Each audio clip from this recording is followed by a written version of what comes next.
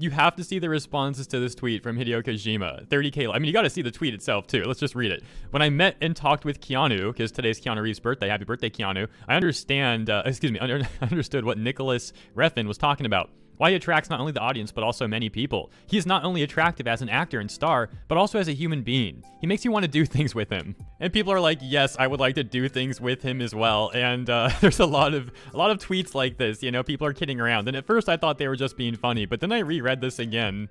I mean, they are being funny, but when you reread it, it does actually make more implications than it seems, at least the second time I read it. Like, he goes off about how attractive he is, and then he makes you want to do things with him at the end. Like, I almost wonder if Kojima worded it like this on purpose. I mean, he probably didn't word it like that on purpose, though. It probably just ended up sounding funny, but regardless, it is funny. And people are just having a good time memeing in the comments. It's a nice, wholesome change of pace for Twitter, like this one. Keanu just existing. The entire internet just absolutely infatuated with him. He makes you want to do things with him. Oh my. Hey, we've got a Fubuki version of the meme as well. He makes you want to do things with him in Fubuki's face. Flute music stops. Real talk though, I would love to do some things with Keanu, like going out with a drink, have some whiskey or something, talk about some anime. Dude likes some anime, right? I mean, he also trains BJJ. I'd love to roll with him, man. That'd be freaking awesome. Like, can you just imagine Keanu and a gi, me and a gi, just rolling together? Oh, dude. And there's also just like endless quote tweets about this. I mean, obviously I can't go through them all. We'd be here all day. And I think you get the point/points. What a funny dynamic though, huh? Like, Kojima's just hilarious and Keanu is so wholesome. It's a good dynamic. Anyways, I hope you got some laughs out of it. That's really it. That's the video. So thank you for tuning in and I look forward to catching you in the next one.